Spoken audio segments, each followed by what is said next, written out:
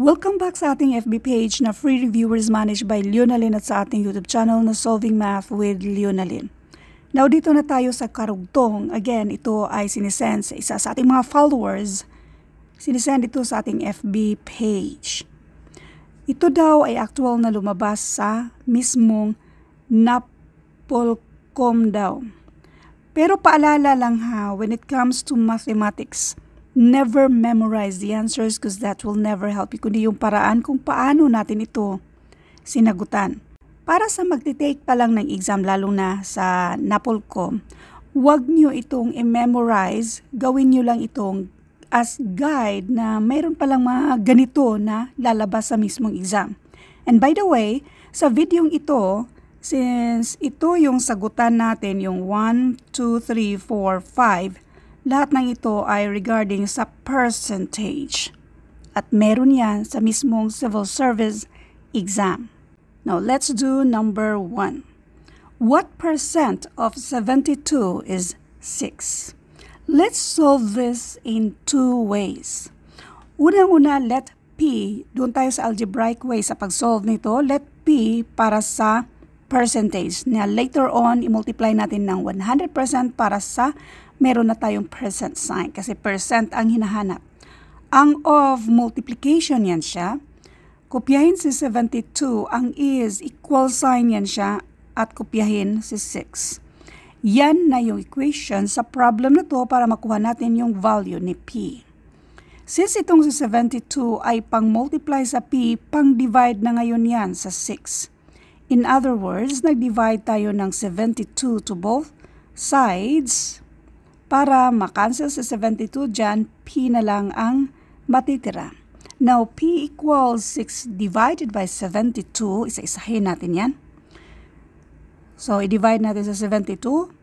Since ang 6 kulang, so magdagdag tayo na isang 0. Pero bago yan, magdagdag muna tayo ng decimal. Ilagay muna natin ang decimal na i-align natin sa taas. So, 60 divided by 72, kulang pa rin, so magdagdag tayo ng isa pang 0. Pero bago yan, maglagay na tayo ng 0 sa taas kasi meron na tayong space after sa decimal. So, meron na tayong dalawang 0 dito, 600. 600 divided by 72, and this is 8. 72 times 8, and this is 576. So, i-minus natin yan. So, this is 4, 24. Magdagdag tayo ng isa pang 0. 240 divided by 72. Ilang 72 sa 240? 3. 3 times 72. And this is 621. So, we have 424 ulit. Never ending na 24. So, ito ay point yung 0.083. Now, since percent yung hinahanap, itong decimal na to i-move natin twice to the right side at lagyan ng percent sign. So, ang sagot dito, 8.3. Actually, never ending na 3 yan at mayroon tayong percent sign. Bali, 8.3 at yan ay nasa letter C. Now, let's do solution number 2. Dito tayo sa yung triangle ba na percentage, tapos meron tayong rate at yung base. So, paano ito gagawin? Yung percentage natin, yan yung 6. Yung base natin, yan yung 72. Yung rate ang hinahanap dito. So, ang ibig sabihin nito, yung rate equals percentage, yung percentage divided by base. So, rate equals yung P natin ay 6, yung base natin ay 72. At yan ay na-solve na natin, which is equal to 0.0833, never ending na 3. Para ma-convert natin na meron tayong percent sign, i-move natin yung decimal twice to the right side. So, this is 8.33%. Next, number 2. a number is increased from 120 to 150. Mayroon pa namang mga kalintulad nito sa mismong civil service exam. By what percent of its original number increased? Let's do solution number 1. Kunin natin yung difference dito.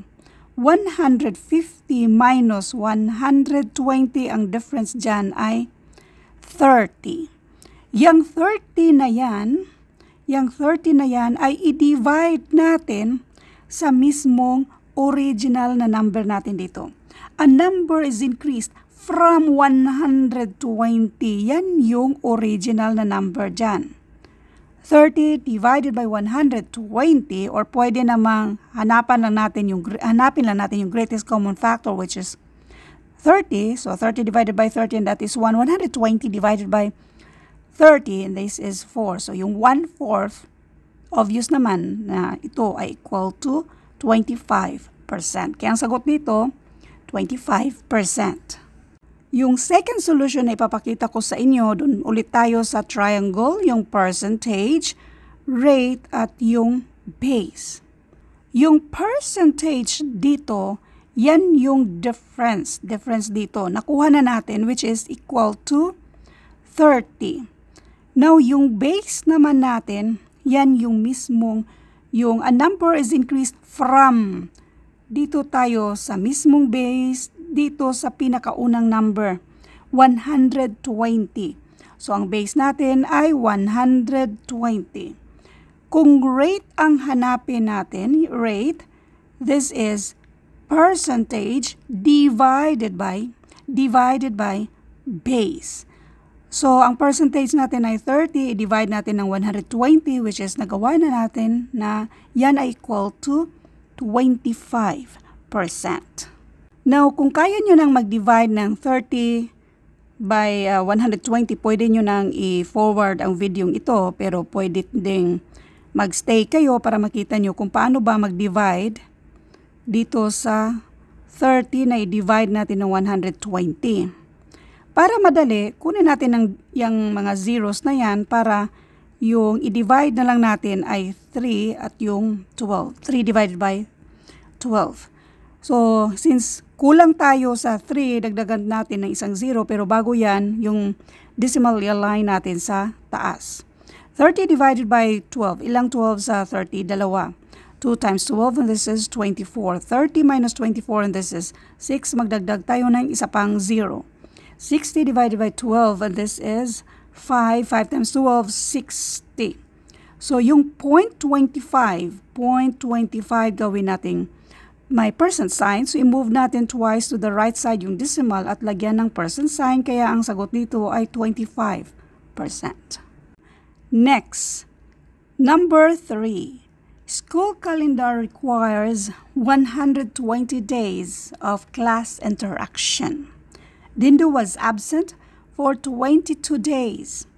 What percent represent his number absences? So, ang pinakatanong lang naman dito ay, what percent of 220 is 22? So, let's do solution number 1. What percent? Let n para sa percent na yan na hinahanap natin. Ang of multiplication, kopyahin si 220. Ang is equal sign yan siya, kopyahin si 22. Ito na yung equation sa problem na to para makuha natin yung value ni n. Since itong 220 pang multiply sa n, pang divide na ngayon yan dito sa 22 natin. In other words, nag-divide tayo ng 220 to both sides para makancel yan siya, n na lang ang natira. Now, 22 divided by 220, this is obviously equal to 0.1. Ma'am, pwede bang isa-isahin natin paano ba mag-divide ng ganyan, ma'am? Ilang 220 sa 22? Kulang yan siya. So, dagdagan natin ng isang 0, pero bago yan, yung decimal i-align natin sa taas. So, meron na tayong isang 0. Pareho na siyang 220. 220 divided by 220, and that is equal to 1. So, kung i-multiply mo yan, 0 na tayo. So, this is 0.1. Yung hinahanap natin dito ay percent. So, yung decimal, i-move natin twice to the right side at lagyan ng percent sign. Yung space, lagyan natin ng 0. So, therefore, this is 10%. Letter A. Another way sa pag-solve nito, isa pang paraan. Ulitin natin yung merong ganito. Percentage, rate, at yung base. OA naman si Madam, maraming mga solutions ang binigay. Para meron kayong pagpilian kung saan kayo hiyang. Yung percentage natin, yan yung 22. Yung base natin, yan yung 220. 220 days, yan yung base, yung percentage natin ay 22. Anong ibig sabihin yan? Rate equals yung percentage divided by base. So, yung rate ang hinahanap natin, yung percentage natin ay 22, yung base natin ay 220, at yan ay na-solve na natin, which is equal to 0.1, at sa percent, yan ay 10%. Next, number 4. A swimming pool had 2.5 million liters of water in it. Some water evaporates and then the pool only had 2 million liters of water in it. What percent of water evaporate? 2.5 million. Pareho lang namang million yan, ignore lang natin yan. I-minus natin sa 2 million, dito natin yan i-align kasi yung 2 million na yan ay whole number, so i-align natin sa whole number. Ang difference dyan, i-drop mo lang itong 0.5. So, 2 minus 2, that is 0. So, ang difference dito ay 0.5. Itong 0.5 na yan sa numerator, i-divide natin yung una, yung swimming pool na 2.5. 2.5. Para mas madali, kunin natin yung greatest common factor, which is 0.5. 0.5 divided by 0.5 na that is 1. 2.5 divided by 0.5. Ilang 0.5 ba sa 2.5? 5. Ang 1/5, yan ay equivalent sa 20%. So, yan na yung sagot, 20%. Ma'am, hindi namin na naintindihan. Pwede namang i-divide mo na lang. Si 0.5 i-divide sa 2.5. So, meron tayong decimal, i-move natin once to the right side para maging whole number yung divisor natin. So, kung na-move tayo once, ganun din ang gagawin natin sa loob at i-align yan sa taas. So, ito, ang itsura na nito ay 25 tapos 5. Yan yung decimal na naka-align sa taas. So, magdagdag tayo ng isang 0. 50 divided by 25 and that is 2. 2 times 25 and this is 50. 0.2. So, pareho lang, ganun lang din, pareho lang din. Yung 0.2 equivalent sa 20%. 0.2 to percent, mag-move tayo twice to the right side, maglagay ng percent sign. Yung space, lagyan ng 0. So, 20%. Ma'am, meron ka bang solution number 2? Meron tayo niyan, yung triangle na percentage, rate, at yung base. Yung percentage natin, yan yung difference dito. Ang difference ay 0.5. Yung base natin ay 2.5. So again, yung rate ang hinahanap natin. Kapag rate ang hinahanap natin, ibig sabihin ito percentage divided by base. So na-solve na natin to. Itong 0.5 divided by 2.5 which is equal to 0.2 at yan ay 20%. Number 5. 53% of the students in a school are age 18 and above. If there are 2,368 students, how many are below 18 years old? So, ang kabuuan ay 100%. Yung 53%, yan daw yung age 18 and above. So, i-minus natin yan siya 100% minus 53%, and this is 47%. Si 47%, yan yung below 18 years old na mga estudyante. So therefore, 47%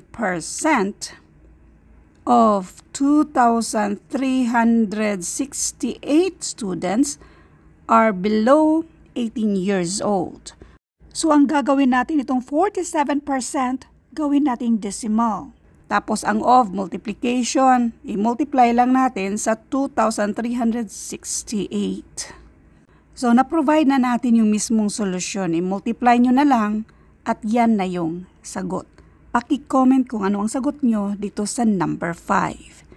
Thank you for watching and all. I hope mayroon kayong naintindihan sa videong ito. Uulitin ko, when it comes to mathematics, never memorize the answers because that will never help you, kundi yung paraan kung paano natin ito sinagutan.